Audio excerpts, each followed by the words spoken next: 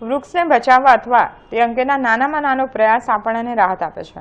વૃક્ષો વાવો, પર્યાવરણ બચાવો જેવા સંદેશાઓ કોઈ પડતર દિવાલ પૂરતી સીમિત ન રહે તે માટે આજે પણ કેટલાક યુવાનો આ બાબતે ખૂબ જ ગંભીરતાથી કામ કરી રહ્યા છે.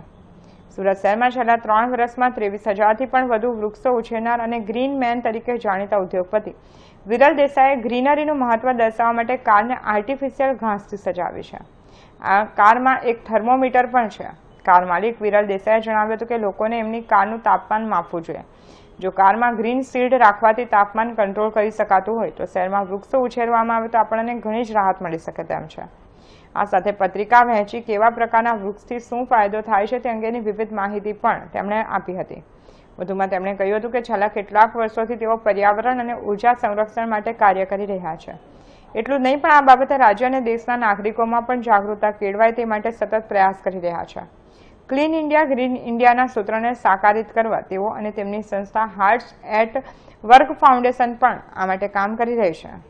ટ્રીઝનું હેશટેગથી કોઈ પણ ફોટો કે કોઈ પણ એ મોકલશે અથવા કોઈને બી જોડાવવું હોય, કશે પણ ટ્રી પ્લાન્ટેશન કરવું હોય તો એ લોકો અમને કહી શકે છે કે અમારે અહીંયા આટલી જગ્યા છે. એક જ વસ્તુ છે કે એની પ્લેજ લેવી બહુ જરૂરી છે. અમે ટ્રી પ્લાન્ટેશન્સ કરવા તૈયાર છે પણ એની આગળની એની માવજત એ કરવી બહુ જરૂરી છે. હમણાં લગીને અમે 23,000 ઝાડ અને 3,800 ટ્રી ગાર્ડ્સ અગર ઉધનાને આપણે નથી ગણતા તો કર્યા છે અને એની અમે કેર પણ લઈએ છીએ. અને આઈ એમ વેરી હેપી કે અમુક ઝાડ તો ઘણા મોટા થઈ ગયા છે અને એકદમ ઓપન છે કે કઈ કઈ સ્પેસીસમાં આ કર્યું છે એ બી અમે બધી જાણકારી અમારી વેબસાઇટ્સ પર કે જેને પણ જોઈતી હોય એને અમે આપવા તૈયાર છીએ. આ ગાડી બનાવવામાં કેટલા દિવસ લાગ્યા, કેટલા માણસો આમાં કામ કરતા?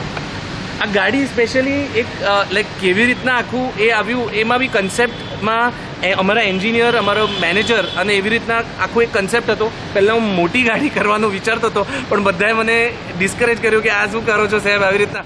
અને એના પછી અમે વિચાર્યું કે ગ્રીનરી અગર કન્સેપ્ટ વાઇઝ કશે પણ જાય છે અને એને જાગૃતતા મળે છે, કંઈ પણ બોલ્યા વગર અગર લોકો એમ કહે છે કે મને જાણવું છે એ કેવી રીતના થઈ શકે એના પર આખી ગાડીનું એ થયું. પહેલાં નાનો પેચ માર્યો, પછી થોડો મોટો પેચ માર્યો અને પછી ધીરે ગ્રેજ્યુઅલી કરતાં આખી ગાડીને આ હિસાબે પરિવર્તન કરવામાં આવ્યું છે.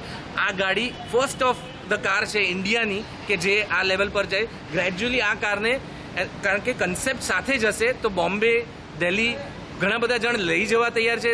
એને સાંઈબાબાના દર્શન કોઈ કરાવવા છે.